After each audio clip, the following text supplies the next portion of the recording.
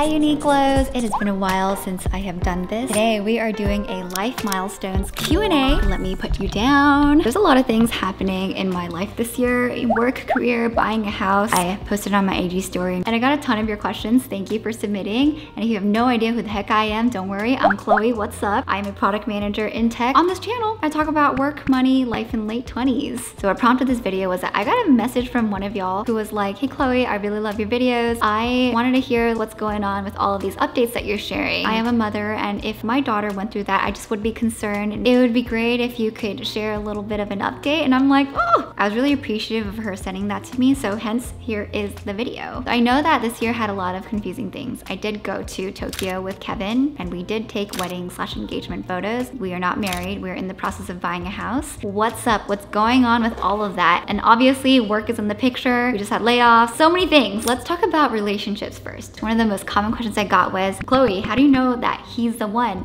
Ah! What? Kevo, I love you. I am someone who is very unafraid of commitment. I think it comes from seeing my parents stick together through thick and thin. They really have gone through the trenches. I'm just like, what I learned from them was that the one is not someone who's like you're destined to be with. It's not your soulmate. It's because I chose him. He is the one. Does that make sense? It's a little bit different. Amongst our friend group, we are probably in the healthiest tier. I get that comment a lot. For Kevin in particular, I love Kevin. He is my favorite person in the whole world. He is my best friend. He makes me laugh every single day, and that's one of the top things I have been looking for in a partner.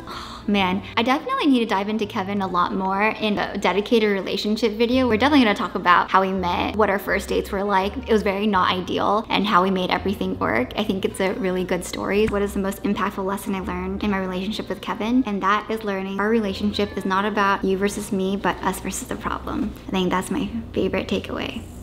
Yeah. Before I move on to the next question, I told myself I would do productive things while I'm filming. So I'm gonna be unboxing this side table here that I bought from Muto. I also got a lot of questions about couples therapy and how it helped me plan for the long term. For context, where we are in our relationship is I've met Kevin's parents in Michigan. He's met my family. Our parents have met each other. He came to Taiwan earlier this year to meet all of my extended family. So things are progressing pretty well. And actually, I don't think I've mentioned this publicly anywhere, but I'm Kevin's first girlfriend. That's a big reveal, isn't it? Huh. I actually filmed a short that I have posted or will be posting on my Instagram or TikTok this week, so check that out. Ooh. I am a huge proponent of therapy. And when I first brought it up, I definitely was way more experienced in it than Kevin, and he was the one who was a little bit more hesitant. He had to take some convincing, but he eventually got around to it. I think one of the biggest unblocks is therapy is not just for people who are going through the worst parts of their lives. It's actually the best time when you guys are healthy. Then you can go through your problems when you're in a more steady state. Right now, we mostly talk about planning for the future, kids, marriage, buying a house together, taking care of each other's families. We still fight, not super often, but we work on dissecting those arguments so we learn how to fight well. Oh my god, do I need to wear socks? Well, I had to change my top because I was sweating bullets and I needed to put some socks on. It makes me more comfortable. Continuing, when are you getting married? I have no idea. Only one of us will know. Emotionally, we've been ready for a while. We've been talking to our therapist about this. Logistically, you know, we were traveling, we need to do the house thing, there's a lot for work, but now we are very ready. I just wanted to give him more time so he isn't gonna rush the planning process. Because I think planning a surprise is very, very difficult. I have a question on how do we spend finances as a couple? We'll talk about like general finances and then we'll talk about the house. How's that? I feel like this is a Kevin and Chloe conversation, not just like a Chloe answer. Am I okay in this angle here? You don't look very cute in this angle. Come back here. We were pretty 50-50, but in our first date, we did go Dutch, right? We went Dutch on the first date. And that was not okay with me. Anyway, story for our actual relationship video. Nowadays, since we're more committed to each other, it's more as if our finances are already one. We split it where things make sense. Sometimes we even just split it based on who has the better credit card reward points. So it's different now that we're in a committed relationship. But we did talk through everything about our finances. Like we know everything about each other. All of our accounts. He has all my logins. For the house, we are pretty much just splitting all the costs 50-50. Both of our names are on the mortgage and the title/deed. So we are putting a contract together with a lawyer just for safety. I think this would be a harder conversation if we had a very different salaries. Yeah, we make similar income. We're like in the same income bracket. So. I make more. We're in the same tax bracket, so. I'm the sugar mama. No, actually, Kevin used to make a lot more than me, and then he helped me so much and build my confidence at work that I was able to negotiate a much higher paying compensation. And then I took a pay cut. To follow his passions If in I didn't gaming. take a pay cut, we would make the same. Yeah, I think so. I cannot pick this up. My nails are cracking.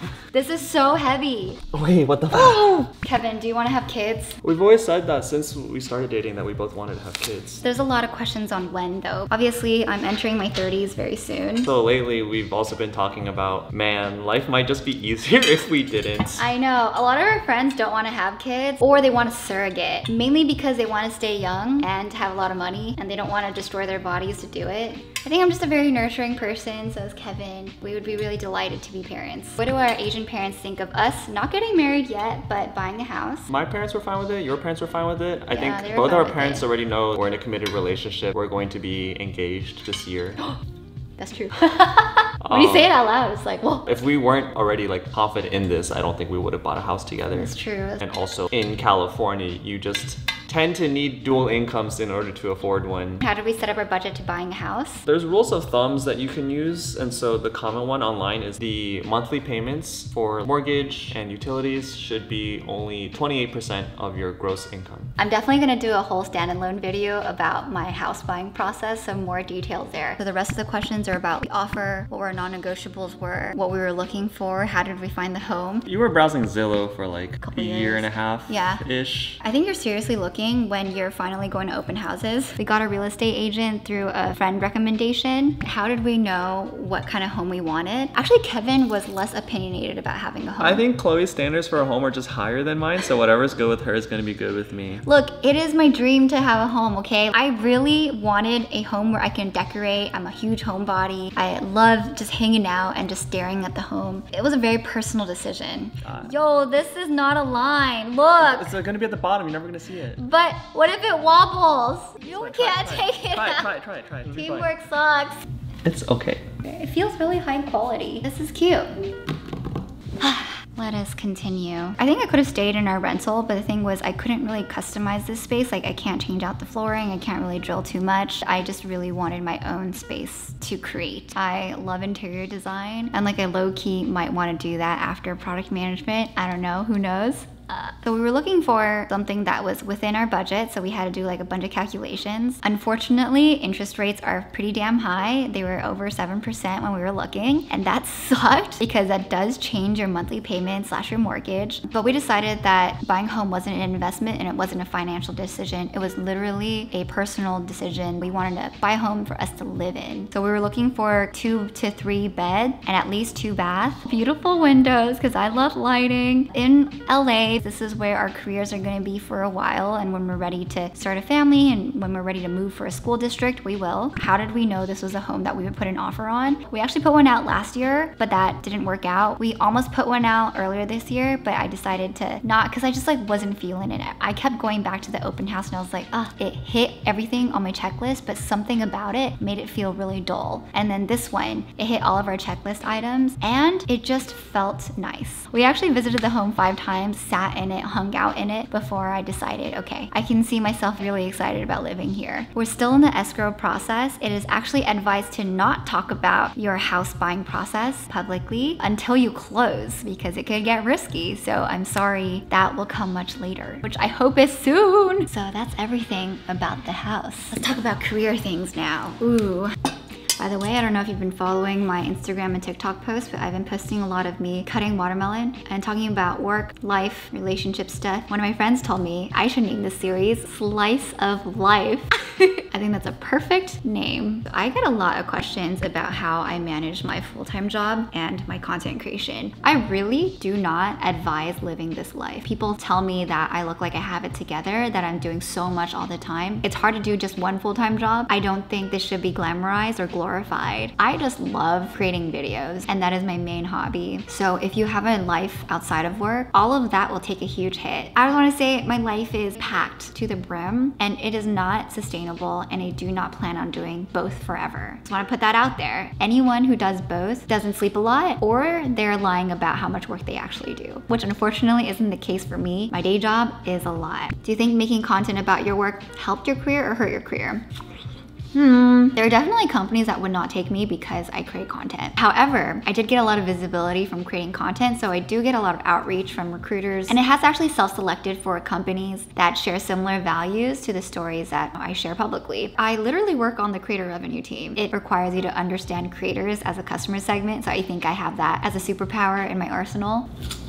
I got a lot of questions about work trauma, overcoming burnout, how to remove yourself from the job so your identity doesn't rely on it. Work trauma is very difficult to overcome. Obviously, a lot of therapy, a lot of time away. I think I had to travel to Taiwan to disconnect and know that there is so many other life paths out there outside of corporate America. Recently, I have read the book, The Good Enough Job, Reclaiming Your Life from Work by Simone Stoltzoff, and I found it really refreshing because it talks about the concept of a dream job and why that is not healthy because you're putting all these expectations on a job, and work is fundamentally an economic relationship and it's just a job. It really is. I actually just had a conversation with my manager this week telling him that I don't want to get promoted.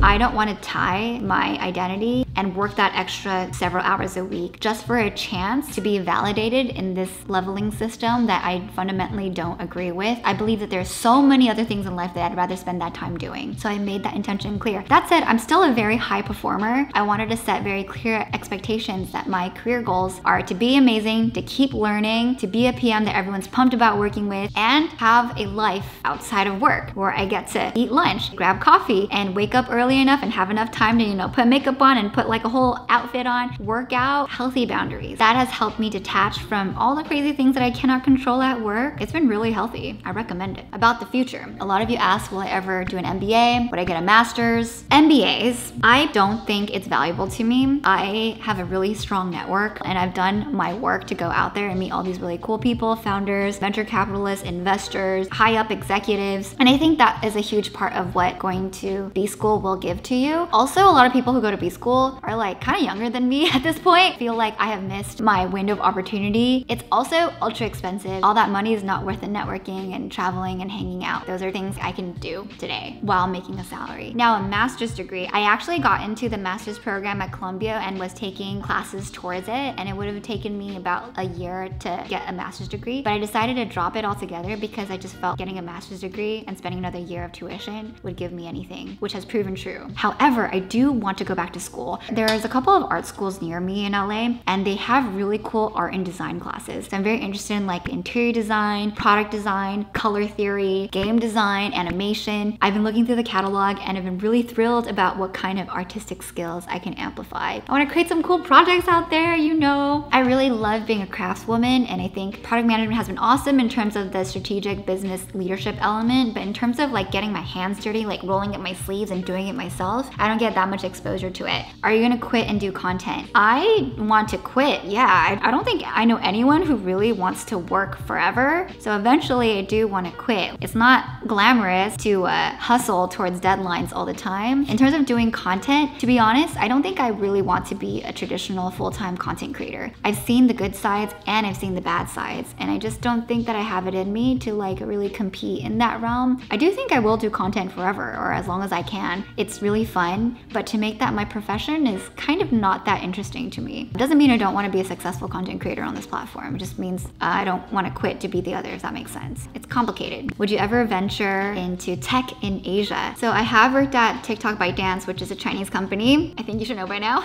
I did work in Taiwan for almost half a year, and I collaborated with Taiwan Tech Arena, which is like an incubator accelerator for tech startups in Taipei. I would love to do more for tech in Asia. I just don't really know how. And I know people watch me in Taiwan, in Singapore, Japan, Korea, but I don't have those relations. If you are connected, please send me a message because I would love to work something out. And lastly, I did get a lot of questions about advice for being a product manager. I know that I made a what do I do as a product manager video 2 years ago or something. I think that's pretty outdated. So I'm gonna make a new one that will include everything, the whole shebang, what I do in 2023, what I've learned after all these years doing it in different companies. Those career videos are coming back.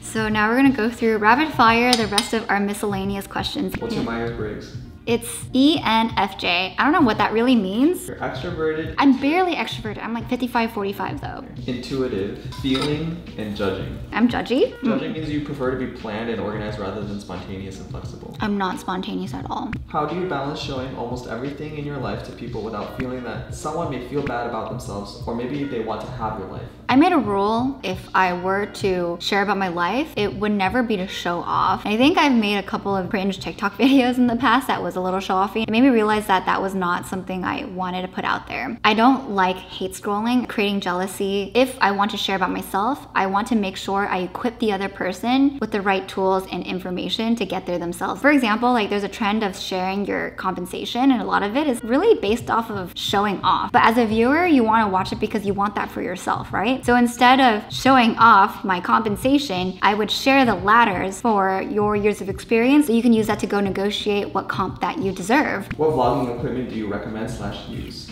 I have tested so many things and so many cameras, and I still am. I've linked everything in my Amazon storefront. It's a big fly. I use a lot of Sony, Rode, and my phone. That's basically it. Did you ever have complicated feelings about how you were raised versus other classmates?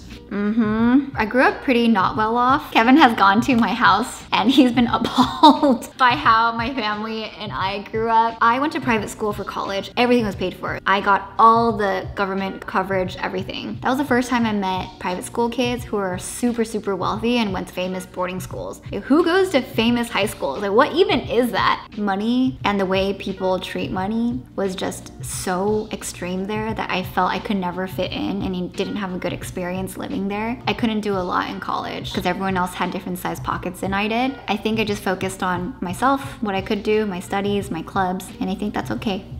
What's the worst financial decision you made in your early 20s? Too many. Joining a startup and having all that equity go to nothing, that was rough. Not negotiating, leaving my Google job a little bit too early and not letting my equity fully vest. Dating some guys, that was a bad investment of time, and I spent money to like buy gifts for them. I didn't spend that time and money on myself, you know what I mean? I could have blossomed far more. It's a lot of bad financial decisions. Nothing detrimental. I don't have like a gambling habit. Were you even investing? Not actively. I just put money in my 401k, my Roth IRA. Maybe I bought some VOO. I don't think I really tried to invest, but now I'm a lot better. Last question. What traditions are you excited to incorporate into your wedding? Dude. Well, I definitely want to take Kevin back to Taiwan to do a Taiwanese style photo shoot and wedding banquet dinner for my grandma and my extended family. I'm really close to my aunts on my dad's side. They raised me to the woman I am today. I don't think I have any big dreams for my wedding because I think it's really stressful. I do have one very unrealistic dream, which is doing a musical number and singing with my significant other, but Kevin can't really sing, so you might have to dub.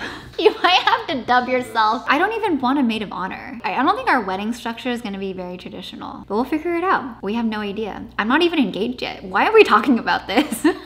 That's a wrap for all the questions. Thank you for submitting them. I hope you enjoyed today's answers. I have a lot of videos coming out. Obviously, we're gonna do an apartment tour when we move out. A lot of you asked about that. We'll talk about the housing process in full detail when we close. And then I will drop my evergreen, what I do as a product manager in 2023, all the new insights I have learned in the past few years of working. I'm also gonna be posting a lot on short form just because I wanna try out this new Slice of Life series. Send me more questions and topics that I can cover there. It's much easier for me to edit that than edit YouTube videos. I can get way more conversations going there. Be sure to check out my previous vlog where Kevin and I went to Japan. Shout out to Coffee Meets Bagel for sponsoring. Thank you to all the Uniqlos who are always there supporting me on Discord, behind the scenes. That's all I've got for now. Stay safe, y'all.